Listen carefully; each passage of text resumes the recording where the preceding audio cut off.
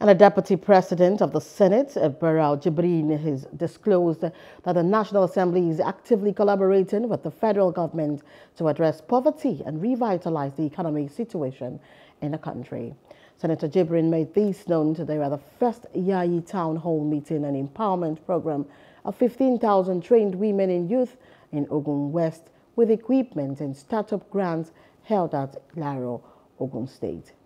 The president is working very hard together with us to change the tide, to bring succor to the people of this country.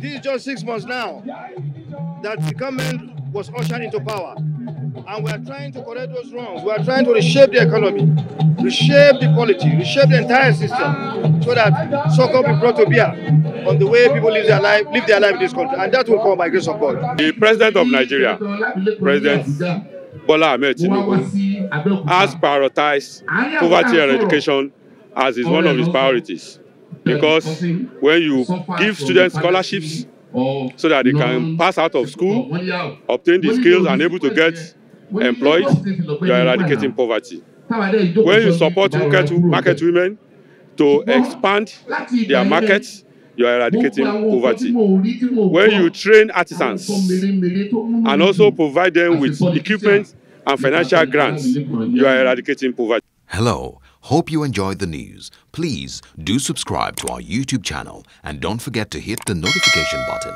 so you get notified about fresh news updates.